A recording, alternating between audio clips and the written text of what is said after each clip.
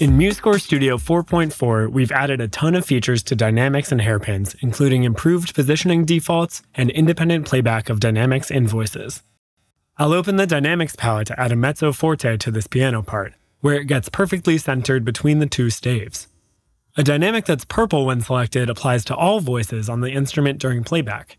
To make it apply to the right hand only, go to Properties, click All under Voice Assignment, and change it from All Voices on Instrument to All Voices on this staff, which repositions the dynamic accordingly. If I want the left hand to play softer than the right, I can copy and paste the last dynamic, and it will retain its properties even when changed to mezzo piano. And if I'd like this specific passage in the right hand to be forte, I can choose voice 1. Since there's music written in multiple voices, the dynamic automatically jumps above the staff. Similarly, on a staff where two violin parts are written on separate voices, I can assign dynamics to each part individually, this time using the voice buttons in the Note Input toolbar. Hairpins and dynamics on the same voice snap to each other for easy repositioning. Let's hear how that sounds.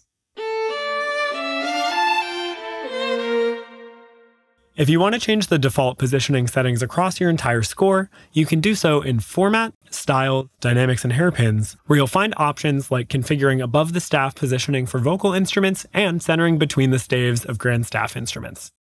When adding a dynamic from palettes, hold Control on Windows or Command on Mac to assign it to a specific voice.